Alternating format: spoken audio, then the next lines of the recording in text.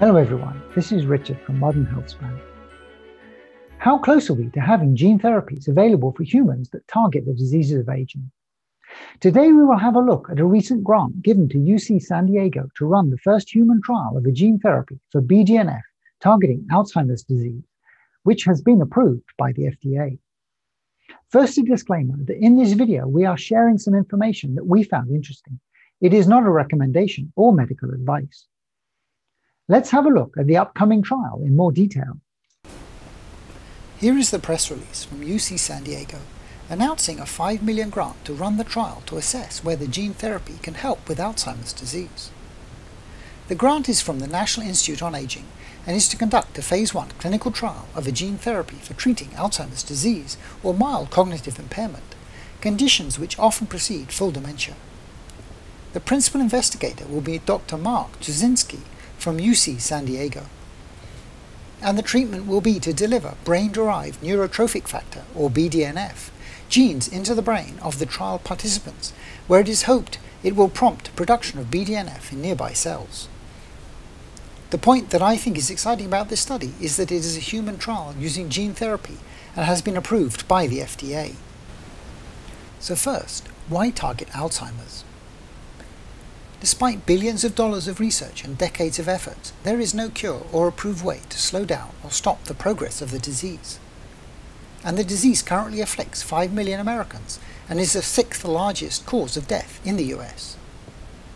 Here are the stats from the Alzheimer's organization, which has a higher number of 6 million for people currently with the disease and a projection that the number will more than double by 2050 to 13 million. And what is brain-derived neurotrophic factor? BDNF is a key molecule involved in the plastic changes related to learning and memory, areas affected by Alzheimer's.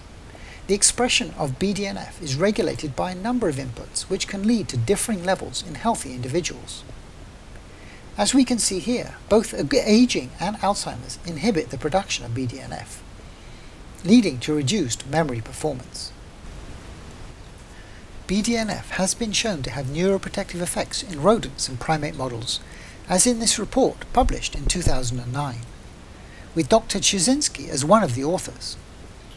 As he commented on the results, delivering BDNF to the part of the brain that is affected earliest by Alzheimer's, they were able to reverse the loss of connection and protect from ongoing cell degeneration. And they saw this in old rats and monkeys as well as mice. Here we can see the increase in synapses in a mouse model after treatment with BDNF. In the study, the performance of the animals in memory and learning was improved, as well as the structure of the brains in terms of BDNF gene expression, cell size, cell signaling, and activation of function in neurons which would otherwise have degenerated.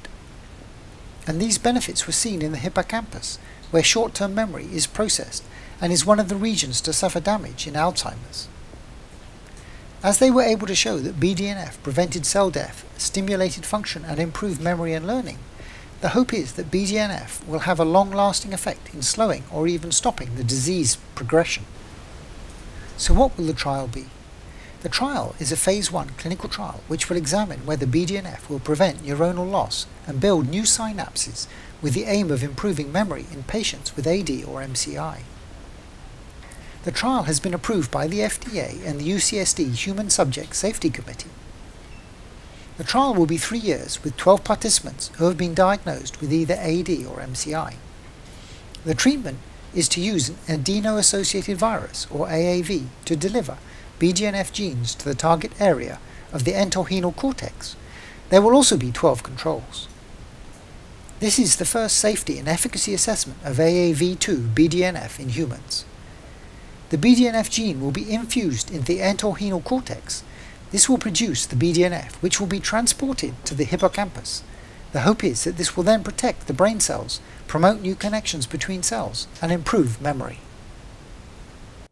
I think that this is really exciting because it's a trial for a gene therapy targeting one of the major diseases of aging, and it's approved by the FDA. This shows a concrete path to developing a therapy that is more widely available.